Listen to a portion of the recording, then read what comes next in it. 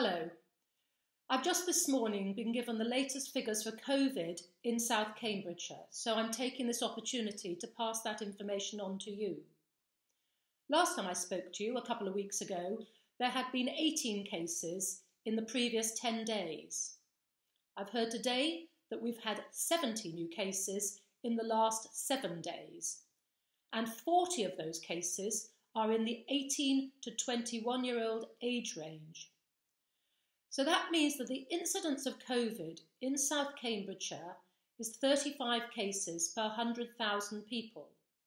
And that compares to the English average of 90 cases per 100,000 people.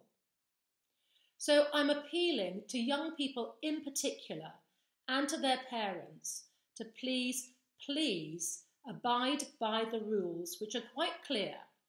Wash your hands frequently, wear a mask, keep your distance.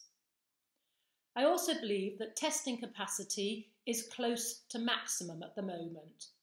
So please also do not try to get a test if you have no symptoms, because you may be denying a test to somebody who does have symptoms.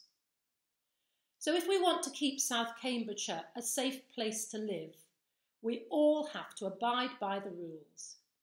Wash your hands frequently, wear a mask, keep your distance, and also please download the NHS COVID app, which will make it easier for you to be traced should you come into contact with somebody who has had COVID.